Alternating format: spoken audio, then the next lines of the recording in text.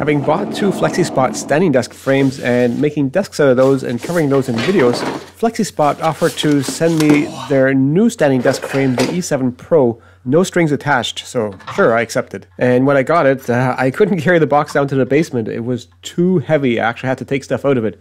It's a lot heavier than the basic FlexiSpot standing desk frames that I've used so far. And putting it together, I realized this is a lot more complicated than the last two, so I ended up consulting the manual much sooner than I expected to. So I had been assembling this thing in the wrong order, and I'd also been using the wrong length of screws. So on this one, the legs have this front to back asymmetry in that the leg posts are actually further to the back than centered. And on this one, there's no axle between the two legs to keep them in sync. They each have their own motor. So that'll be interesting to investigate how it keeps all that in sync. And this one has a relatively larger box to go in the middle that both of the motors plug into, plus the controls, plus the power cord. It seems to move up and down a little bit faster than the ones I've used so far, or at least it does with no load on it. This seems a bit extreme. Let's try it on the floor. But first I thought I'd weigh that frame. That's about 32 kilograms or 70 pounds for the frame alone.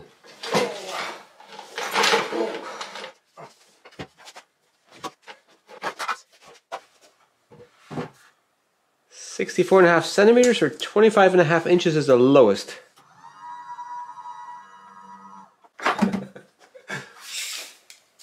That's 51 inches or 129 centimeters now. Okay, way off center load. That's quite a bit slower now, but it seems to keep the motors in sync. Oh.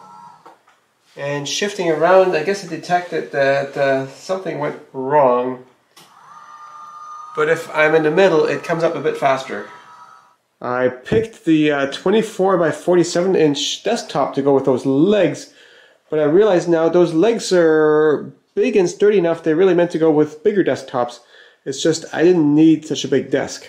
The bottom of those legs is 26.5 inches long or 68 centimeters, which is more than the desktop is wide. Again, it's meant for bigger desktops than I've got here. And here's one of the leg motors. And I also popped open the main control box and had a look in there. But then I quickly realized I need a better place to put this down for probing this thing further. Got the electronics on the desk now, and I want to see how those legs stay synchronized, even if it's unevenly loaded, so there has to be some sort of feedback for that. And the connector going to the motor has got 6 pins, plugs into this controller board right here. And I've worked out that the motor is between these 2 pins here. I've put a scope probe on each lead to a motor, and now if I move the desk up, you can see the yellow trace went up, but it was PWMing between up and down, and that's effectively to control the voltage that the motor sees, because the motor being inductive is not so sensitive to these transients, but it just goes by the average voltage, and by just moving back and forth it effectively changed the voltage. And now if I move down, so this is a start, both lines go high, and then this line wiggles back and forth between high and low, again to control the effective voltage.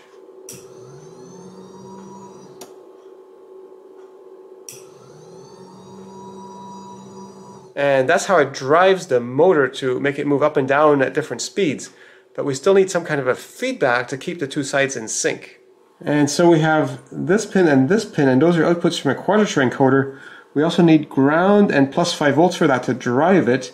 And I've just put the scope probe on those pins. And now if I move that desk up and down, we get this sort of signal.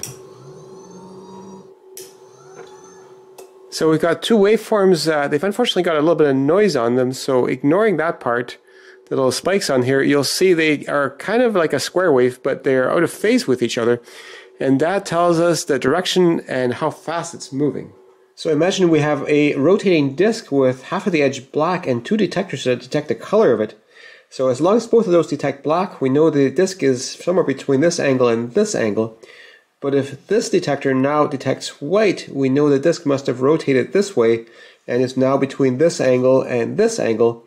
And if it continues to rotate, this one turns white, and then this one turns black, and then this one turns black again. And from that we can figure out the direction of rotation and roughly how much it's rotated by. Except in real life we want a bit more resolution, so we would typically have a disc with many more zones on it and the detector spaced accordingly. And as long as we keep count of the pulses, we'll know where we are. But the problem is, how do we know where we started? And having accounted for all the pins on here, I don't see any mechanism to give us absolute position, so let's do a bit of an experiment. So I'm just going to unplug one of these motors, and let's try moving up and down. Okay, now it says E22, so it noticed something is wrong here. Let's try moving down. And it does that a little bit. Okay, so let's just keep clicking this down, one little bit at this time. It knows things are kind of wrong right now.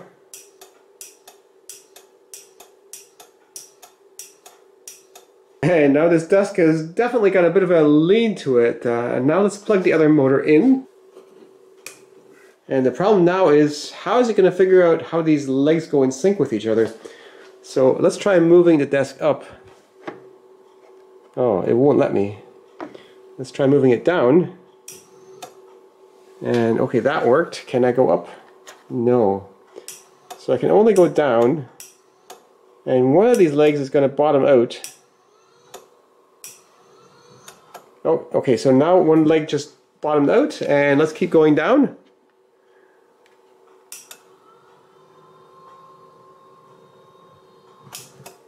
And now they've both bottomed out, and let's see. See, and now it's back to showing numbers, because now it knows both legs have bottomed out, so that must be the bottom, and by keeping count, it can now display what height we're at. It's back in sync. And even if I disconnect power and plug it back in, it still remembers what height we're at, so it must have some non-volatile storage to remember what height it was last at. But let's trick it some more. I've disconnected power to the power supply part of this thing, so now everything is off and it assumes everything is where it's supposed to be, except I unplugged one of the motors and I have a little benchtop power supply here, and I'm going to run some power into one of the motors. And you can see now one side of the desk is dropping because I'm running power into that. So now once again the desk is all crooked. And now let's connect this back together properly and reconnect power. And our desk is all crooked, and this thing thinks everything is okay and just moves everything up and down in parallel. And it won't know that there's a problem until I think I hit bottom on one of the legs.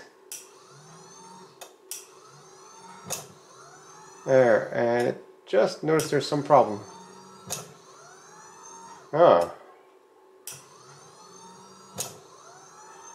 So now it just realizes there's a problem with a collision on the bottom. There, finally. Okay, now it realized there's a problem and it's moving only the other leg. And now it's back in sync and confident that it's correct. And if this desk is unevenly loaded, it just knows that one motor is falling behind and gives that one more power and keeps it in sync without noticeably going out of level. The next thing I'm curious about is how these telescoping legs work. I assume there's some kind of a screw inside here, but given that they more than double in length, it pretty much has to be two separate screws that are somehow coupled to each other. I assume telescopically so that one screw fits inside of another, but that's awfully complicated, so let's pop that apart. Now what I don't know is how to get this leg apart. The only thing I see is these four screws, so I'll try to undo those and see what happens. Oh, this does not come out. My next theory is if I just overextend this leg, maybe the screws will unthread and the whole thing will pop apart. So I'll just drive the motor with DC and there's no computer to stop it from overextending. So I just overextended this leg by 1 inch and it just bottoms out somehow, so don't know what to do next. Oh, maybe it's this sleeve is hitting this leg here, so maybe if I just... No, some kind of internal stop, but we see we have at least this much overlap on this leg segment because this is as far as it goes normally, and this is how far I am now. I just don't know how to pull this out. I just took the motor off the top of the leg And now I want to see if this end lets me take this apart. Okay, we have at least one screw in here. And I've just bottomed out again.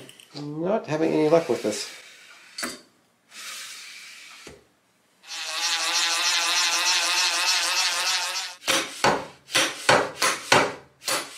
Ha! I got it off! It's a keyed sort of thing. Oh, and it still doesn't come apart. Oh! Like the bottommost segment, it seems to hit that sleeve there. Oh! Got it out!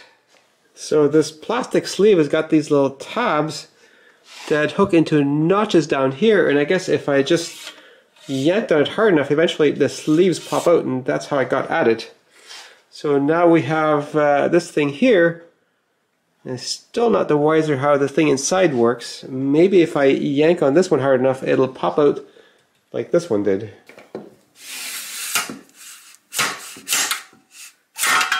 Ta-da! So now the top segment and the bottommost segment are just empty tubes.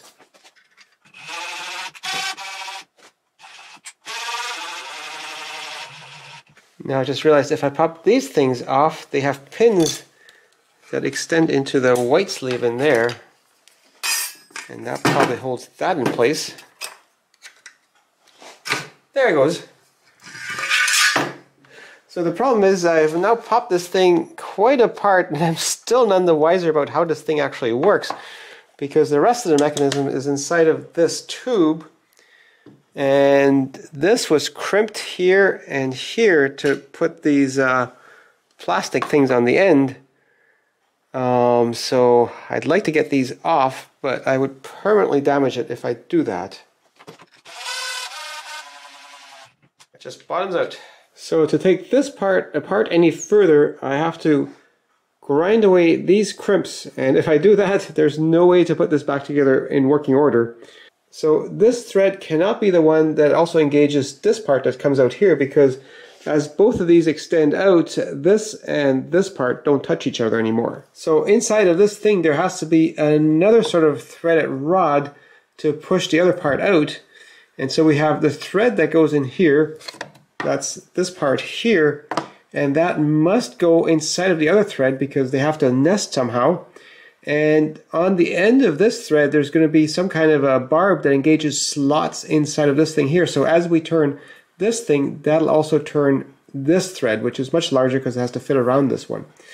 So this thread essentially moves with this plastic nut, as in it doesn't separate from that, and it actually has to push against this nut to transfer the push that goes from here to this and then onto here.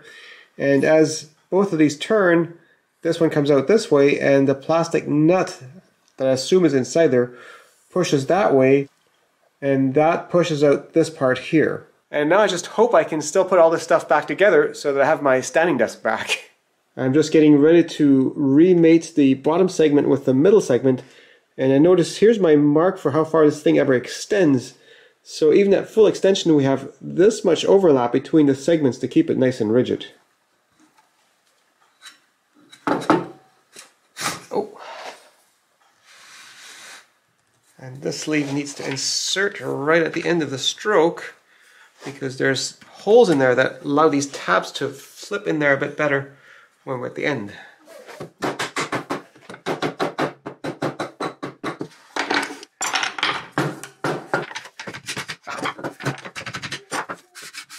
And here's the top segment that fits in there, and the same thing with those tabs.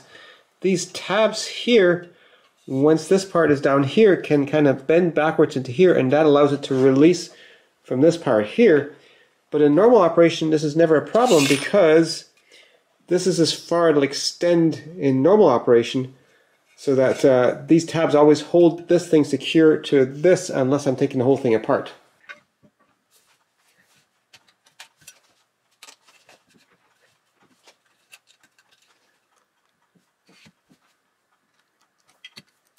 Aha! It's not ruined.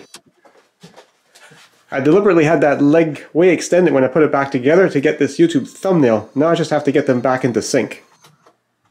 And there we go.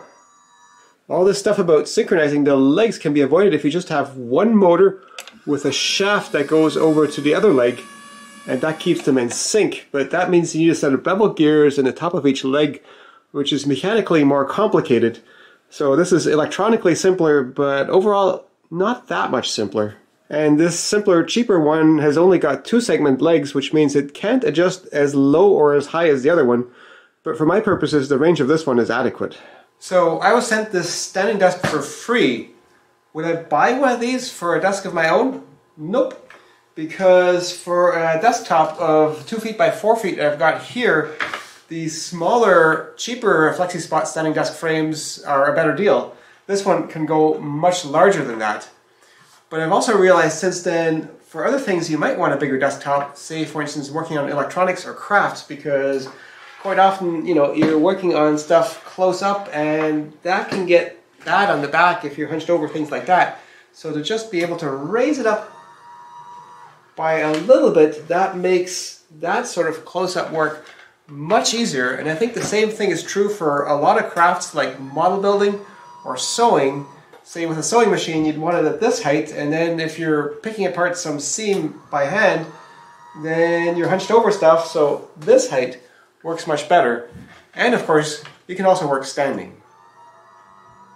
Now, this isn't a sponsored video per se, but I have affiliate links for FlexiSpot stuff, so I make a little bit of money that way. So I have some interest in not making FlexiSpot look terrible, so just be aware of that.